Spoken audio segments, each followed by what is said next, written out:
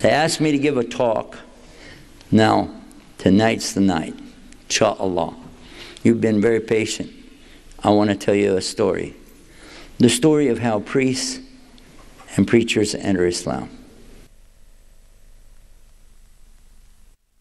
It happened something like this. My father and I had a business in a mall some years ago. One day Dad came to the house. He had a big house in the country, and he said, "You know, son, something amazing. We're going to be doing with a business with a man from Egypt." I said, "Well, that's great. Egypt, that's the land of the pyramids, the Nile River, Cleopatra, all that good stuff. This is exciting." Yep. So I said, "Well, when are we going to meet this guy?" He said, "Yeah, we're going to set it up, and we're going to have a chance to get with him coming up. And he's a Muslim." I said, "A what? A Muslim? No, Dad, those guys, we don't do business with these people. No way. They're terrorists, hijackers, kidnappers, murderers. They don't believe in God. They worship a black box in the desert, and they kiss the ground 5 times a day. We don't need anything to do with no Muslims." My dad said, "I want you to meet him." I said, "No." He said, "Yes." I said, "I don't want to meet him." He said, "You will meet this man." So, well, I can't argue with that. So, all right, I'll tell you what I'm going to do. I do it on my terms. Here's what I want to do. I want to come to him on Sunday after church with my Bible and my born-again wife, who will be all prayed up. I'll have on my cross and my cap that says, "Jesus is Lord." And that's what we did. We went to church, heard a big sermon, heard somebody get the Holy Ghost, and somebody else translated what they were saying. I don't know if you know what that means. That means somebody is speaking in tongues. They don't know what they're saying, blah, blah, blah, blah, and then somebody else translates it for them. And that really happened just like that. And then after that, we said, "Boy, we're charged up. Let's go get this Muslim." We went into the store where my father's place was, and I was ready for this guy, and I expected to see, one of those guys with a big, coat on to the floor, and a big, turban on, and a long beard, and never mind. Anyway, and a sword. I was expecting like Ayatollah Khomeini or something, eyebrows that start here and go all the way across, really. Then my dad said, "Here he is." I said, "Where?" He said, "Here." I said, "This guy? This guy's wearing normal clothes, And he doesn't have a beard. He didn't have any hair at all. He was bald-headed." So, "This is what a Muslim looks like?" He said, "Yeah." Okay. Shook hands with him. I was surprised. It was warm. He was human, I could feel warmth in that. Okay. So I'll be nice. "Hello, how are you? My name is Gav. What's your name?" "My name is Muhammad." "Okay, Muhammad, very nice to meet you. By the way, you believe in God?" He said, "Yes." "Yeah, but do you believe in the God of Abraham?" He said, "Yeah." Because, see, I had been studying up. I know something about these Muslims. "What about Moses? Do you believe in Moses?" He said, "Yeah." "How about David and Solomon?" He said, "Yeah." "But do you believe in the Bible? Do you believe in the Old Testament?" He said, "Yeah." "How about the New Testament?" He said, "Yeah." I said, "Wait a minute. Do you believe in Jesus?" He said, "Yeah." "No, I'm talking about, do you believe Jesus is a miracle birth?" "Yeah." "But you don't believe him as the risen Jesus?" He said, "Yeah, he's with God." I said, "Yeah." Wait a minute. This is going to be easy.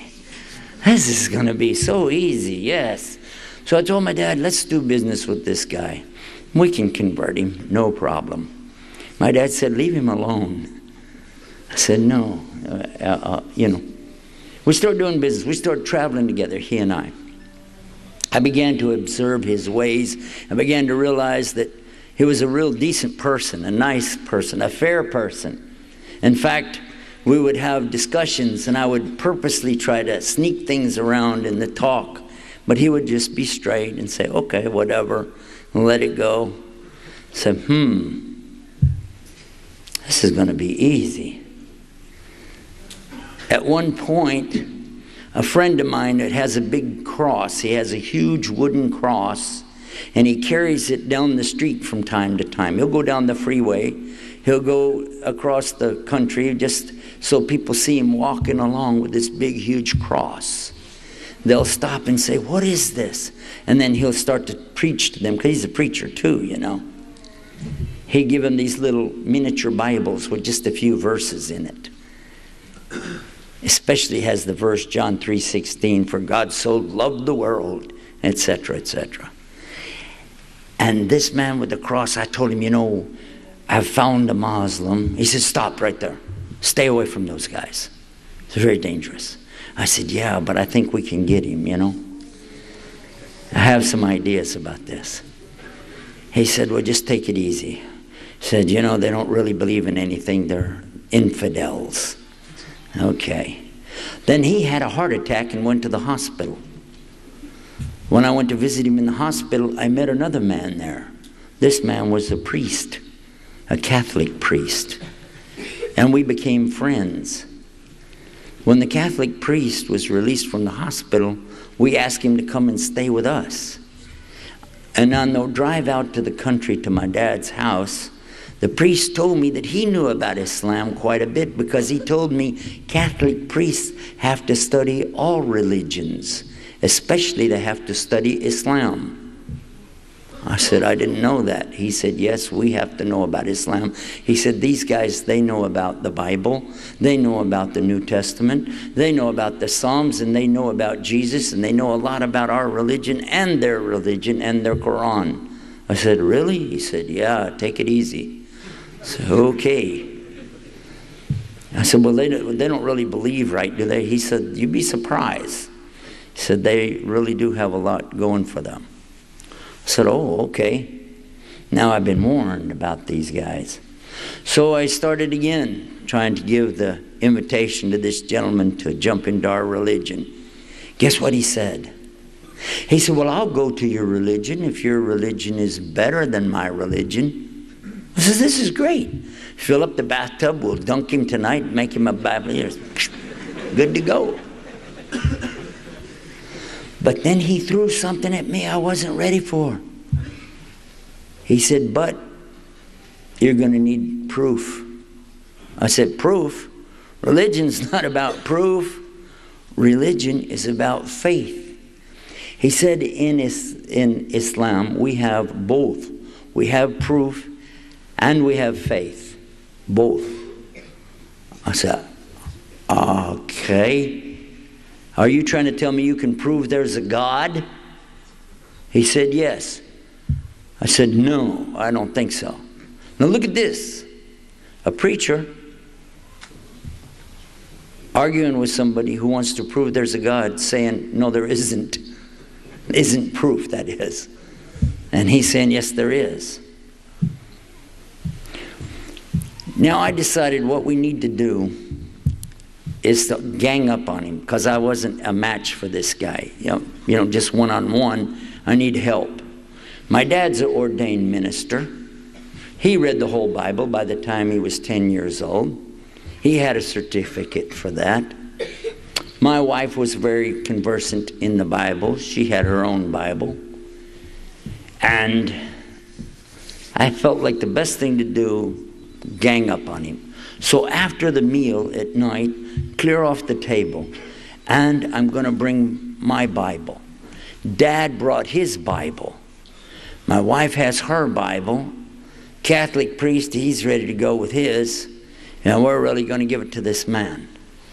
But it didn't work like that, because my dad has the Masonic Bible, which is King James Version. But I had the Revised Standard Version, which is different, doesn't have all the verses that he has.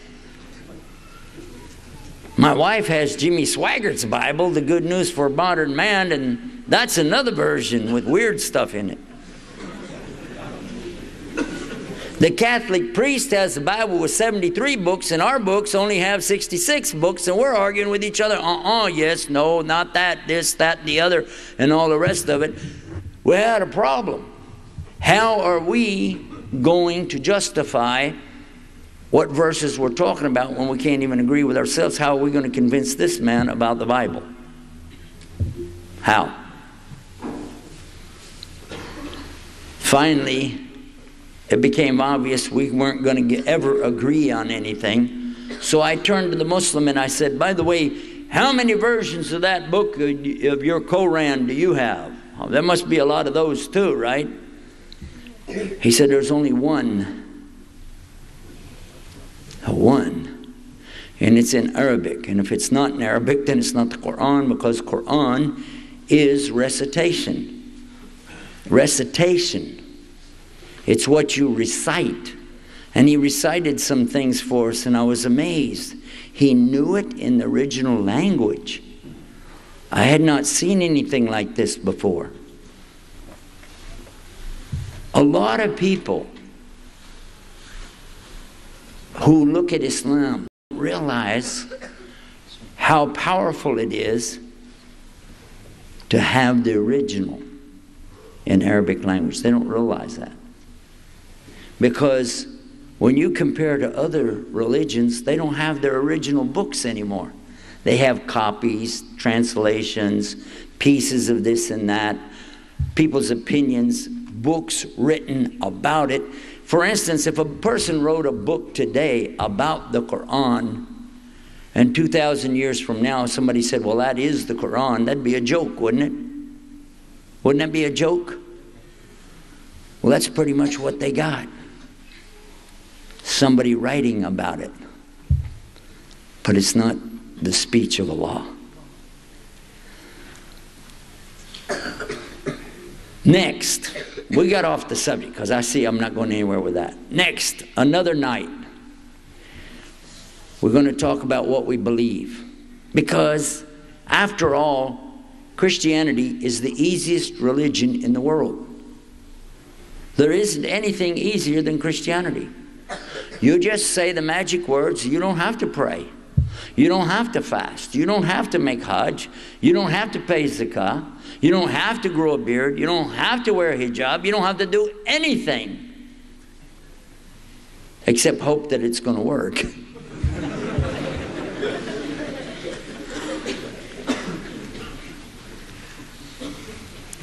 You got to hope that God is really going to punish somebody else for your sins so you don't get punished. Not too likely, is it? So I decided to talk about this. In explaining him about salvation, we came to a new subject. He said, how do you get saved? What will save you from going to hell? I said, well, that's what Christianity is best at. We have the perfect salvation. We have the grace. He said, how does it work? I said, well, the grace works like this. God can't forgive sins, so he sends his son to die for everybody's sin. He said, why can't God forgive sin? Well, I don't know how that works.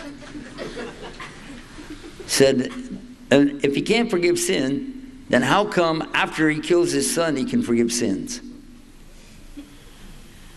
I don't know how that works either. He said, and you're guilty, but his son is innocent.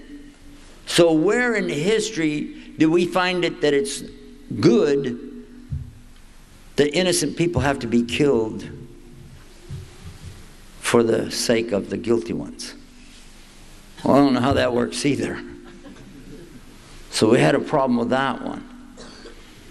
Especially when you consider if your child is bad, really bad, maybe he did something to the cat, maybe he threw stuff out of the refrigerator, ran around the house on a skateboard, broke the television set, broke some windows, Maybe let the car roll out into the street and get hit by the trash truck.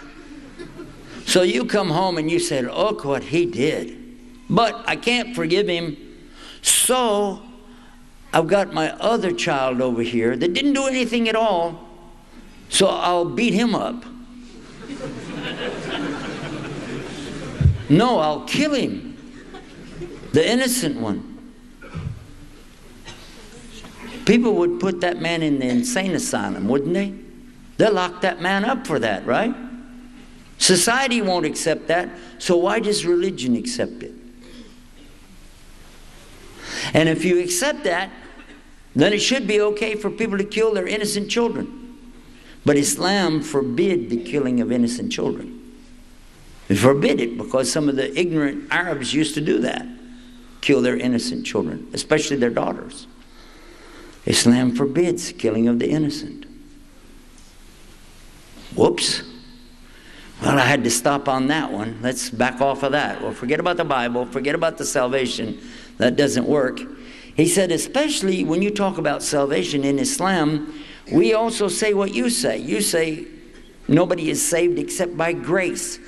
That was everything we knew in Texas. I heard that so many preachers said, nobody is saved except by grace. He said the word for grace in Arabic is rahmah. And the Quran begins with rahmah.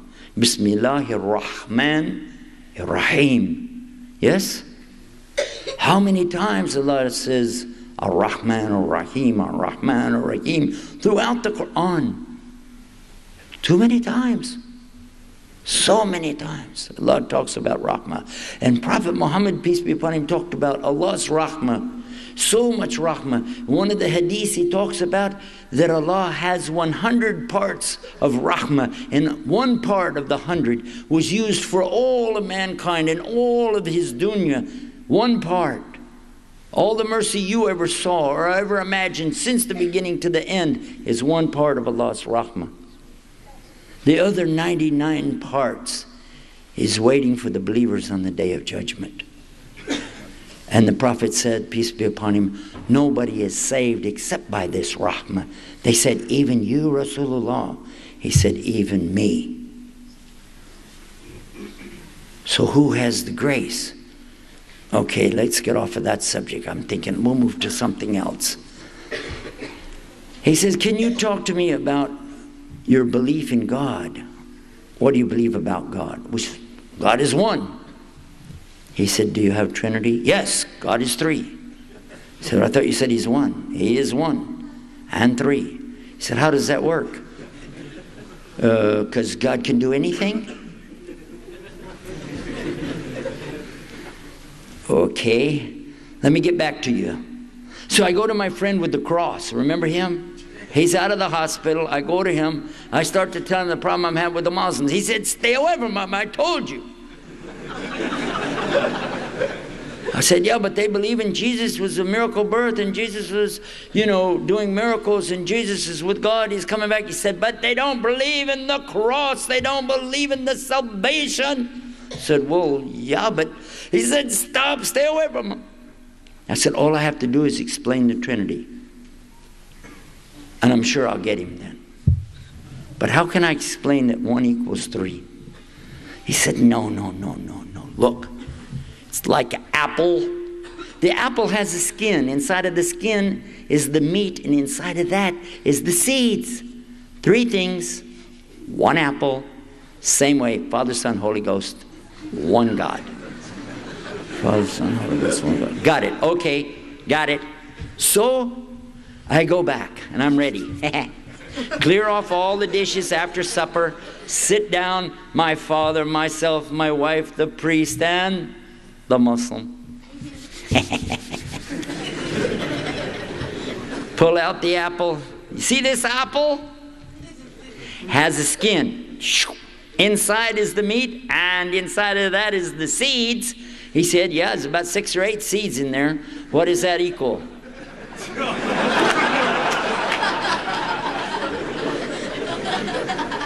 Yeah. Okay. He said, and looks like a worm crawling through it too. That could be 4 or 5 gods here. said, all right, let me get back to you. I'm going to go back to the guy with the cross the next day. I said, okay. The apple didn't work. He said, stay away from this guy. I said, the apple didn't work. I told him what happened. He said, it's not, forget about the apple. I said, okay, I forgot about it. It's like an egg. God is like an egg? Alhamdulillah. He said, the egg is a shell. Inside of the shell is the white. Inside of the white is the yellow. 3 things, 1 egg. Said, yes. Now I'm ready. Go back. Clear the table. Sit down. Here we go. See this egg? Yeah, it's a pretty big egg. What if it's a double yolk?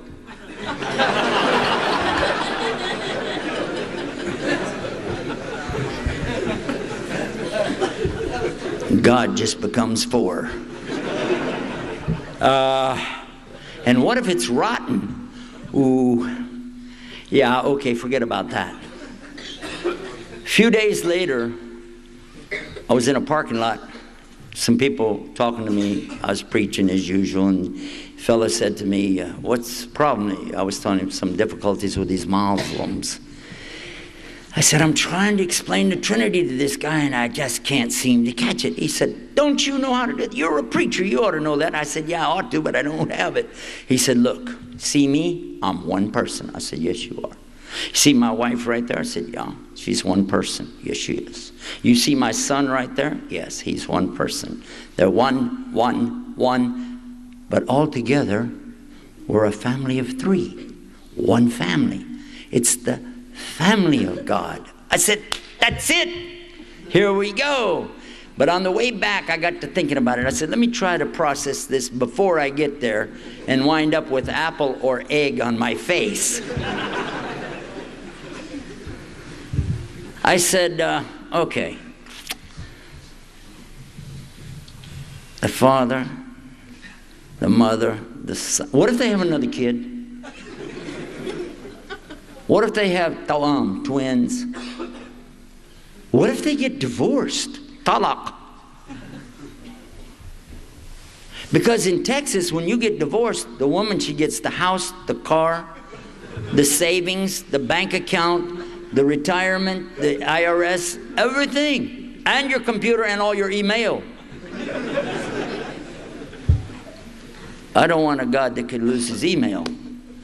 I'm trying to think how I'm going to explain this. So I sat down at the table that night, and I didn't have a clue, but we're going to try something.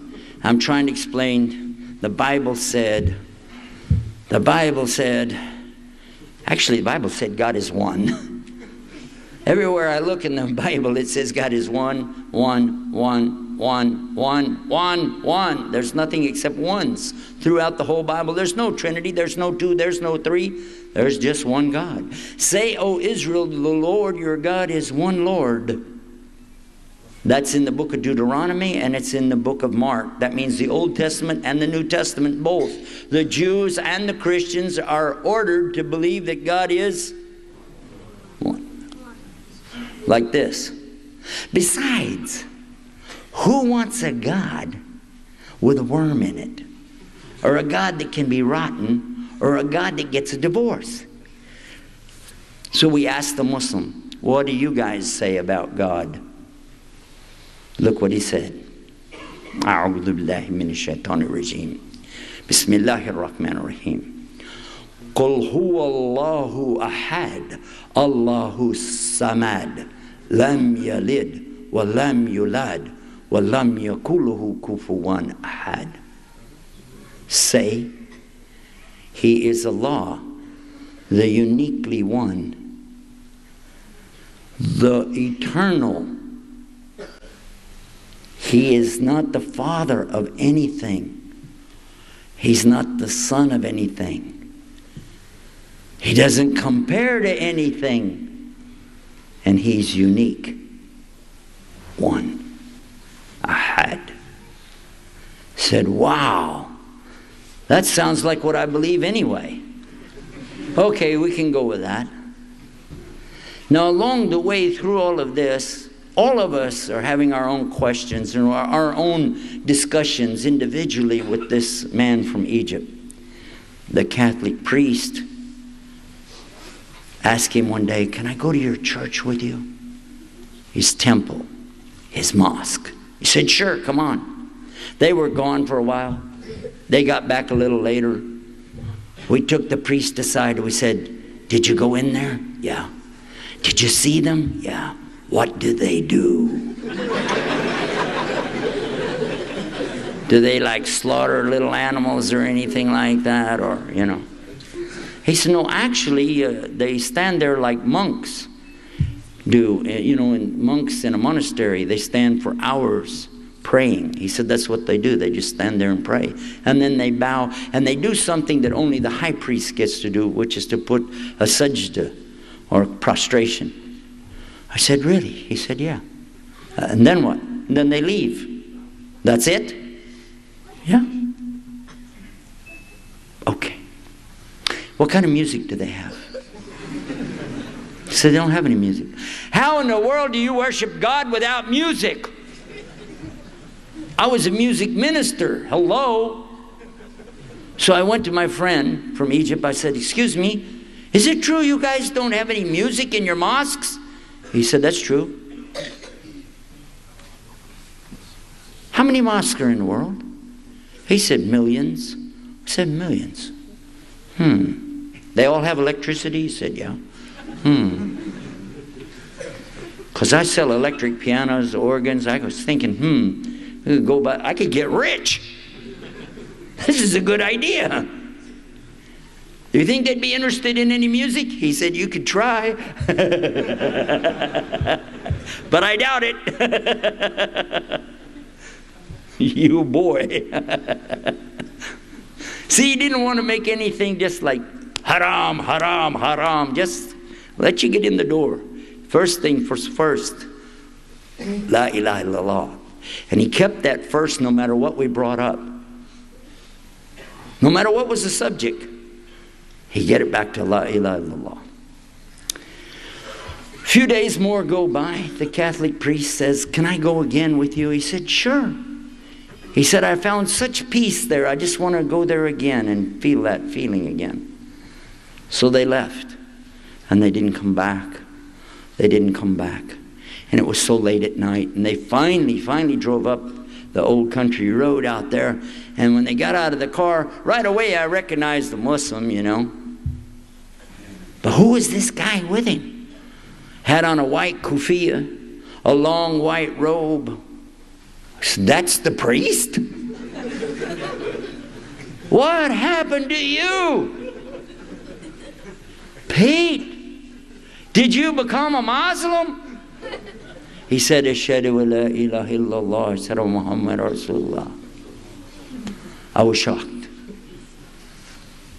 I considered this to be the biggest part of the story because this man had dedicated his entire life to the Lord. He had completely given up all worldly things so that he could be a priest. He could not get married. He could not have children. He cannot do this and that and so and so. They don't even gamble. They don't do anything. They just pray. So, wow, you giving all that up? He said, I'm giving up nothing. I'm gaining. I'm going, really? He said, this is the right way. I said, I know it is. So let me get my cameras out. We used to have a television show. I get my camera out, set it on a tripod, get the lights hooked up, put the microphones in. You guys know how long that takes. We get it all together. Guess what? The priest was asleep. So I went upstairs. I want to tell my wife, I'm still excited. I can't believe it. A priest entered Islam today. Can you believe that? A priest, a Catholic priest, became a Muslim, I'm telling her. She said, I want to get a divorce. I go, huh? Wait a minute. This is a different subject here. What happened? She said, I've had it. I've been listening, talking. We were thinking about what's going on around here. I see where you're going. I know where I want to go. And I said, and a Muslim cannot be married to a Christian. We heard him say that. A Muslim can't be married to a Christian, so I want a divorce. I said, I'm not going to become no Muslim. Take it easy. Did I say I want to be one of them guys? No, I didn't say that. Farthest thing from my mind, forget about that. Let's go back to normal. And besides, he said that a Christian woman couldn't be married to a Muslim. A Muslim woman can't be married to a Christian man, you see. So if I became a Muslim, it would be all right for you to be a Christian. It's just that a Muslim woman can't be married to the Christian or Jew or anything else. She said, that's exactly what I'm talking about. I want to become a Muslim. Okay, I didn't see that coming.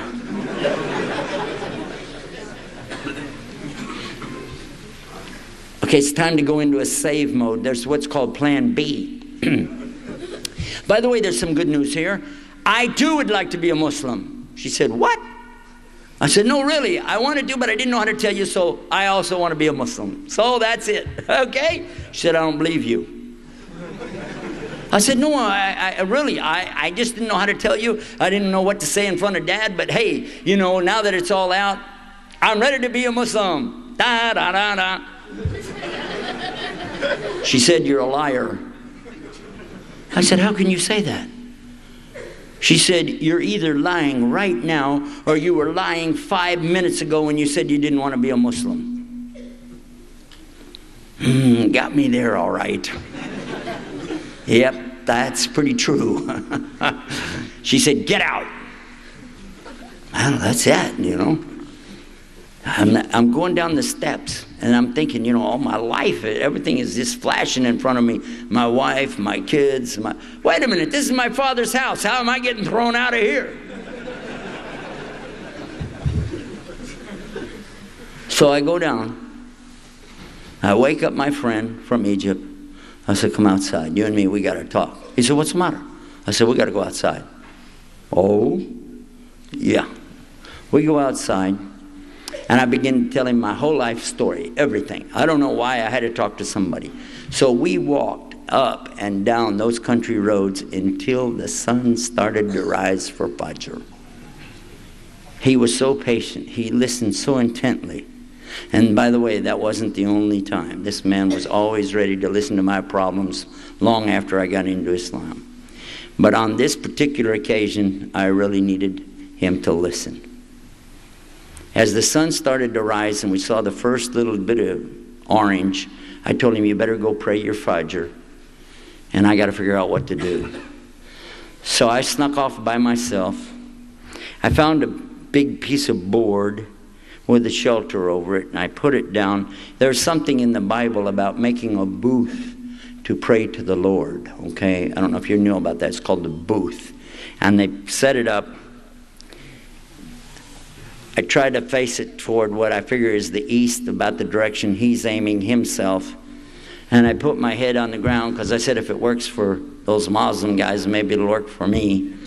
And with my head on the ground, I said these words only. Oh God, if you're there, guide me. And when I raised up my head, I understood everything.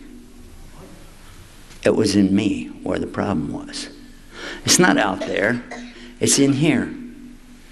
And not until you begin to deal with this in here will you ever be able to get right with what's out here. Because when this is not right, your connection to Him is not right. And when that's not right, ain't nothing right. I had to become a Muslim, and I had to tell the truth, and I had to admit there could only be one God. Not two, not three. And God can forgive sin if He wants to. And He doesn't need to kill somebody else to get it done. In fact, I had to be responsible for my own sins. And that's the hardest part about changing out of Christianity to Islam. is to come to grips with the fact that you have to stand up and pay for what you did. You can't charge it to somebody else's American Express card. So that was it for me. I knew I had to go in, so I went in and I made a bath and I came downstairs and I was ready. And I stood there in front of my friend from Egypt and the brand new Muslim, ex-priest, and I said these words, Ashhadu an la ilaha illallah wa ashhadu anna Muhammadan Rasulullah. A few minutes later, here came my wife right behind me, said the same thing.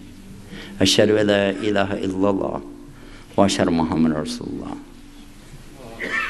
Without giving you the whole story tonight, I will tell you some weeks and months went by, but my father also said the same thing. Ashhadu an la ilaha illallah wa ashhadu anna Muhammadan Rasulullah. And just before she died, my stepmother said, I've been listening to you guys for all these years, and I know that Jesus can't be a God or a son of a God. There can only be one God. Muhammad's his messenger. Allahu Akbar. She died a few months after that. Alhamdulillah Rabbil Alameen. At the age of about 86. Amazing, isn't it? Isn't it amazing how Allah works? Yesterday we gave Shahada to a man 63 years old. This year, in the spring of this year, we gave Shahada to a woman who was 99. And all of her children and grandchildren and great-grandchildren, Alhamdulillah, are Muslim. All of them, Alhamdulillah, all Americans, by the way. It's amazing, isn't it? I've seen so many people enter Islam, and every time they do, I cry. I cry and they cry, and it feels good to know that there is this rahmah from Allah, that He will bring even the priests and the preachers of other religions to Islam. Did you know that people who are pundits from the Indian religion of Hinduism, I've seen them come in Islam? Yes. Have you heard of the Brahmin caste of the Hindus? The one who is making so much money selling CDs for Bollywood from India. A woman named, I think her name was, they used to call her Sharman or something like that. She had this big company doing millions of CDs for Bollywood. She had a dream one night. A vision. She said it was like being wide awake. I was in a store, she said, and I was looking at a book, and there was a special book in this store, and I knew I had to buy this book. If I ever see this book, I have to buy it. Her driver had taken her to some store. She was going to go in to do something. She realized this is the store, and this is the book. There it is. She started screaming, this is the book of my dream. I have to buy it.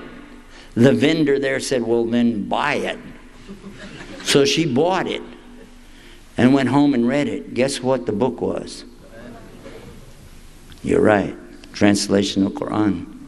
She said, because this is from my dream, I'm going to read it, and I'm going to believe it, and I'm going to accept it. And she did. She became Muslim. Alhamdulillah. By the way, her driver had been driving for her for over 7 years. Then all of a sudden, she found out he was Muslim. He never told her. She never knew. She thought he was a Hindu. The one who sold her the book was a Muslim. Didn't tell her that she was buying Quran, just said, give me the money. Imagine that. I'm wondering how many opportunities we miss every day. Because that lady came up to me as a brand new Muslim, and she said to me, I would like to take one of your tapes and make CDs out of it. I said, go ahead and have a good time. She did. She's made over 600,000 of them and distributed all over the United States. Many people came to Islam. Maybe some of you know about that because of her effort, not mine. We've done hundreds of thousands of these CDs, and we see the result of it all the time. But you know something? You don't have to just sit here and listen to the story. You can be part of this story. It's real easy. You can go to our website, islamtomorrow.com. Our other website with the CDs are right there for you, free. I don't know if anybody else came and offered you something for free. Maybe they did. But the website's there and it's free. You go to islamyesterday.com and download as many as those CDs as you'd like. Make copies of them and give them out to all the people. And let's find out how many more people will hear this message and say, Ashhadu la ilaha illallah, Ashhadu Muhammad Rasulullah. I'll give you a little free entertainment. It goes something like this. You know, I was in Saudi Arabia recently, and I found, you know, everybody's very style conscious. I don't know why. But, you know, we think about Muslims should be like, last thing in your mind is worrying about how your clothes look and things like that. But people of the Gulf, they're just like everybody else. They want to look nice, show off. And so that's why I'm wearing this outfit tonight. This bisht, as they call it, you see it, how it fits like this? Now I'm going to take this off and show you. Watch closely. See this? This is called what? Huh? Ghutra? Now you can put the igal, and this is real classy. But for the poor guy, he doesn't have igal. He can just go like this. Huh? Huh? It's good. He can also wrap around with it like this. Is that good? Like it?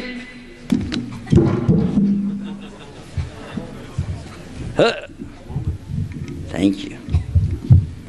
I got excited, huh? Okay, now, see this? Looks good, huh? It's talent, man. But then what about the kids? They don't want it. That's old man stuff. So the kid said, you know what, Dad? Just let me have one of these.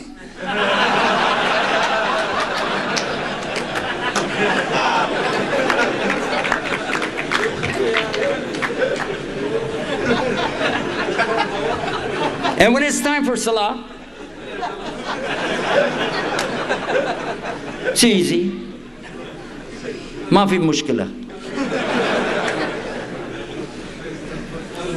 Right?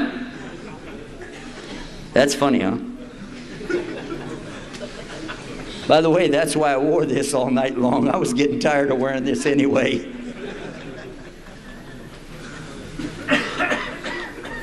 We flew in here today from Melbourne, and I guarantee you I didn't wear this on the airplane. But tomorrow, inshallah, when I leave, I can imagine if I put all this stuff on and that and get in the airplane right, every time I sneeze, they're going to go, oh! I know it's bad, Muslims shouldn't do it, but I've always had this idea, what if you had a briefcase, just leave it in the airport and go, what's that? That'd be all right, I'll tell you. Well, I've had a lot of fun here in the land down under. I got to tell you that it's been a lot of fun. As we say, it's been a real hoot. And no worries. G'day, mate. Assalamu alaikum rahmatullahi wa barakatuh.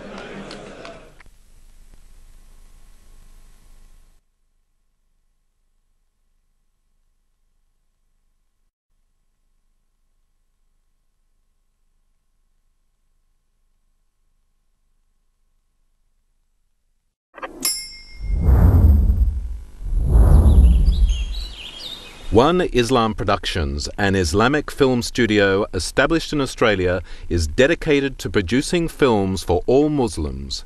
Just some of the films by One Islam Productions: children's programs, Islam for Me, We Remember Allah, Storytime, and more.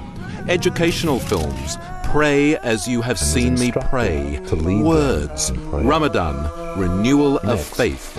Documentaries.